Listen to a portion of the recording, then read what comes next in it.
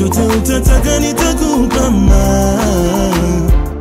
guys, welcome back to our channel. It's go Fanny&jessy back with another reaction video. If you're new to this channel, make sure to give this video a thumbs up, share it with your friends, and of course do not forget to subscribe. Like I said, my name is Fanny&jessy, and on this channel we post reaction videos each and every day. So if there's something that you guys want us to react to, let us know by dropping the link in the comment section below and we'll do it for you. So today we're reacting to Ahmed Deedat, All Is Love, Ahmed Deedat lessons, or these videos, and I'm so excited. By the way, we'll also do other things. You can find the links in the description box and just enjoy.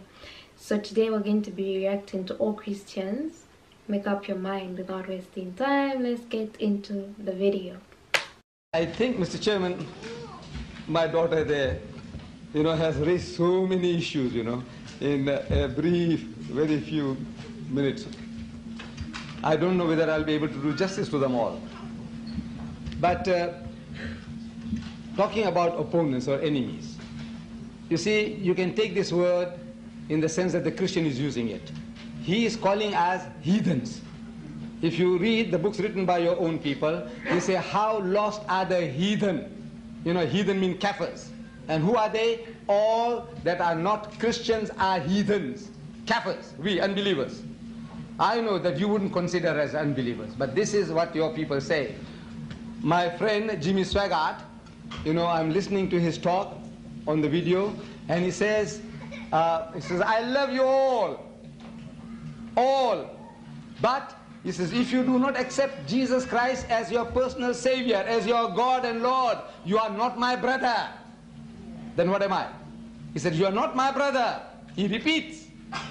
So I said, look, these are rhetorics. These are rhetorics. You can also pass my statements also as a rhetoric.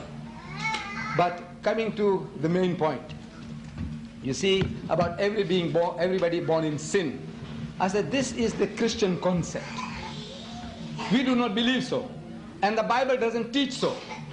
You see, in the book of Luke, 1st chapter, Elizabeth and her husband, you read there twice. Elizabeth, it says, was sinless. And her husband, Zechariah, was sinless. Jesus speaks about Abel. It says, from righteous Abel to Zechariah, you kill the prophets. Who? The Jews. Did he say righteous? Did he say righteous? It's in your book. If he says righteous, that means he was speaking with a tongue in his cheek. He was bluffing the people. If he said righteous, then they must have been righteous. So you say everybody is a sinner. I said, look, why should you, label everybody with the same brush? Paint everybody with the same brush. You have no right to do that. And God Almighty tells us in the Bible, in the book of Ecclesiastes, he says, he, the Lord, had made man upright, but he had sought out many inventions. These are all your concoctions, your creation. He didn't make you so.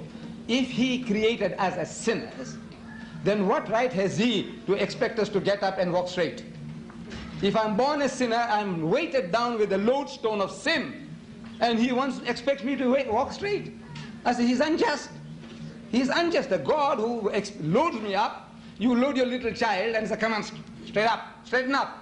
You got a soldier's haversack on his back. You're a 4-year-old or 5-year-old, and the poor fellow is almost, meeting the ground. And you say, why don't you stand up straight and walk? He says, you are unjust. We'll say, you are a lunatic. God Almighty, if he does the same thing to us also will describe him as a lunatic. You see, this idea of sin inherited, this is Christianity. You talk about the original sin, that sin came into the world. But the Bible doesn't say that. In the book of Ezekiel, God says, the soul that sinneth, it shall die. Have you heard that before? Yes. Every Christian preacher, lecturer, evangelist quotes this, and he puts a full stop. He puts a full stop in a verse which has no full stop. See, where is supposed to be a comma or a semicolon, the Christian puts a full stop. The soul that sinneth, it shall die. Then he takes you out from there into Corinthians, Philippians, Galatians, and says everyone has sinned, so everyone dies, unless somebody comes along and redeems him of that curse. I said, look, listen, read it further. He says, the Son shall not bear the iniquity of the Father, neither shall the Father bear the iniquity of the Son. Father Adam, he made a mistake. Mother Eve made a mistake, and they paid more than the full price. If somebody goes and plucks some fruits in your garden, they were told not to, what do? You chase the child out, you might give it a spanking, but now you follow that child up, his children and his children and his great-grandchildren for eternity. Can you imagine a God like that? A Shylock, worse than a Shylock? Adam and Eve, they sinned.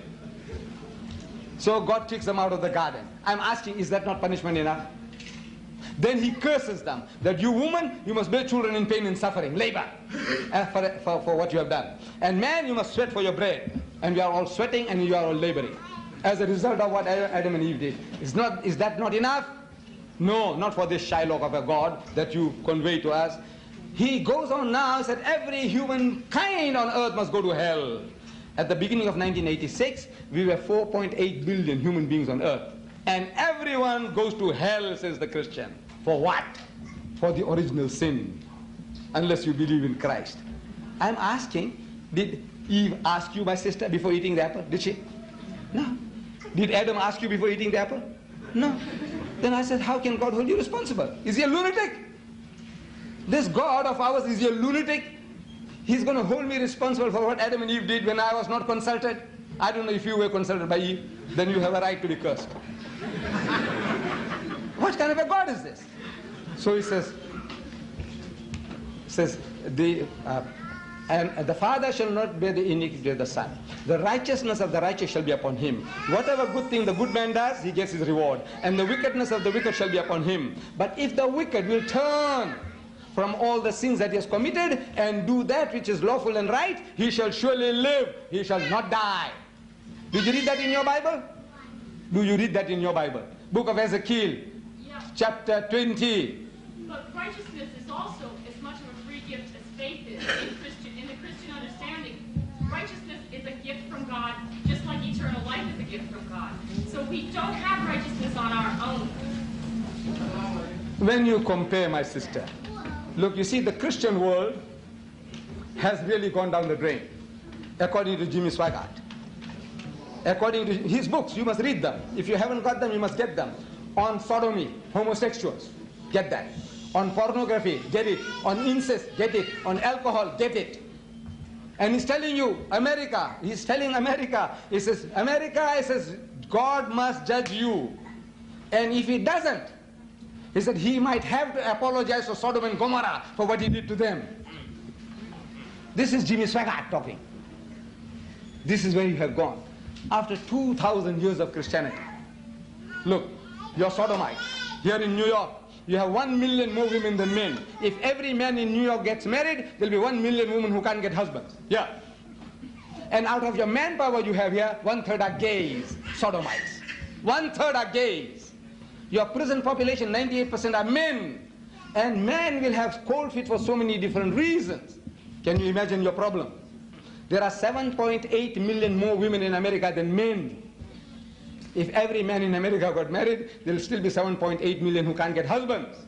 And we know every man will never get married. You know that for so many reasons. So there are about 20 million more women in America who can't get husbands. 20 million who can't get husbands. What's the solution?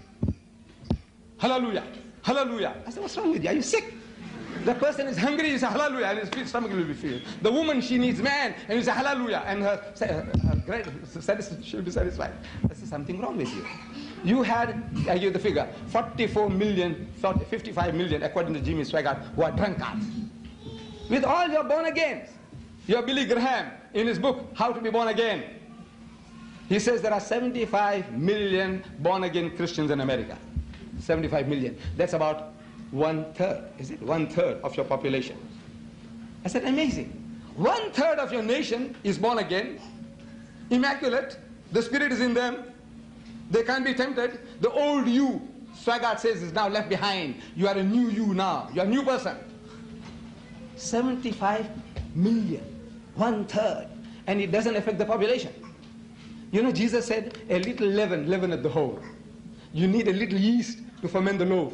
If 1/3 of your bread is yeast, and if it doesn't ferment the loaf, there's something wrong with your yeast or something wrong with your flour.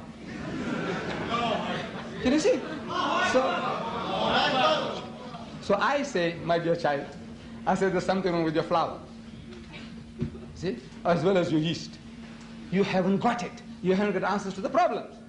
So Jesus is telling you, I have yet many things to say unto you, but you cannot bear them now. Howbeit, when he, the Spirit of truth, is come, he will guide you into all the truth. And if I quote this verse again, with a little emphasis on the pronouns, you will see that it is not the Holy Ghost or the Holy Spirit or the spook that you're thinking about. Listen, Jesus says, I have yet many things to say unto you, but ye cannot bear them now. Howbeit, when he, the Spirit of truth, is come, he will guide you into all truth. For he shall not speak from himself, but what things shall he hear, that shall he speak, and he shall declare unto you the things that are to come. He shall glorify me. 8 masculine pronouns in one verse. I said, it ill befits a ghost, a spook, or a spirit. You agree? 8 masculine pronouns in one verse. He's talking about a man, a man, a man, a man, and not a ghost or a spirit. And he'll guide you into all truth, meaning he'll supply a solution to all your problems.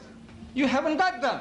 Your surplus women, ask Jimmy Swaggart and your Falwell and your Billy Grahams, ask them what is the answer. Speechless. You haven't got the answer. So he hasn't written a book on polygamy. Swaggart, about surplus women, he doesn't write. Why doesn't he write? You know why? He's written more than 30. I own them. He won't touch this subject. You know why? You haven't got the answer. There are others, when he quotes, the answer is there, but as if he hasn't seen it. You know, Jesus said, seeing they see not, hearing they hear not, neither do they understand. About your sodomies and your lesbians. He's quoting a verse in his book on homosexuals. He starts that book, 2.5-page quotation. Imagine a quotation lasting 2.5 page, first page, second page, and another half page, 2.5 page quotation from the book of Romans, in which he quotes, in those verses he quotes the reason for this sickness. He's saying homosexuals, its cause and its cure.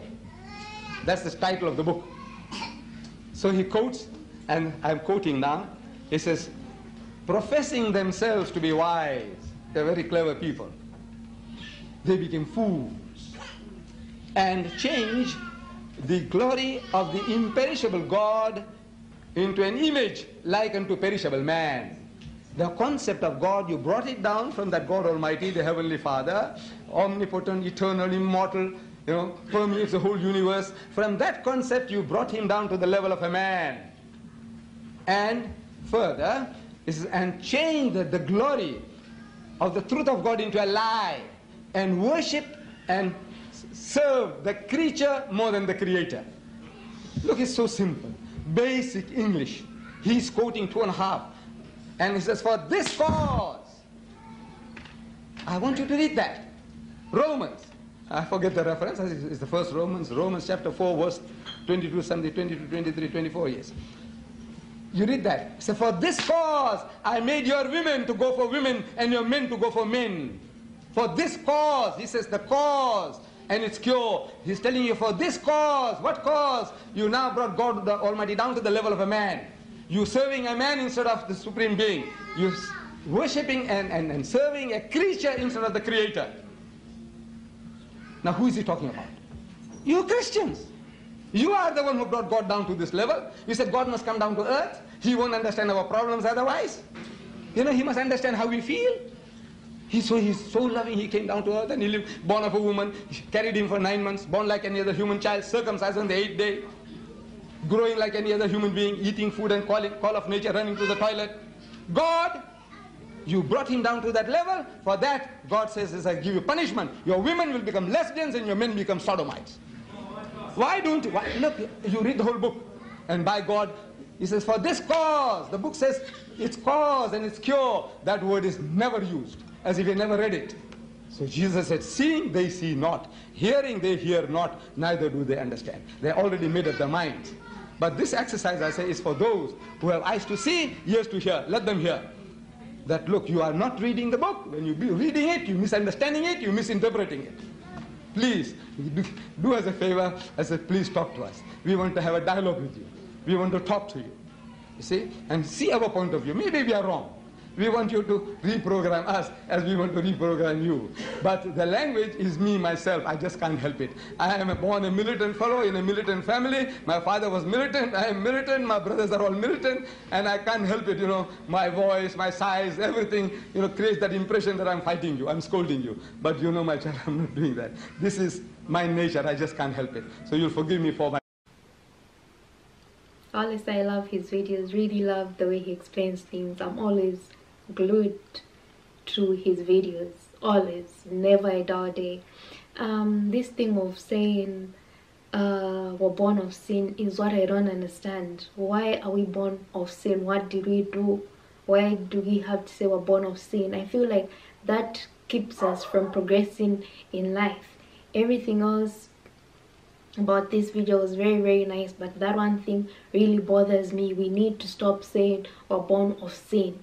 Born of what sin? What did you do? You're just a baby, you know nothing. Otherwise, amazing video as usual. Love Ahmed Deedat. Make sure to give this video a thumbs up, share it with friends, and of course do not forget to subscribe, and I'll see you in my next reaction video.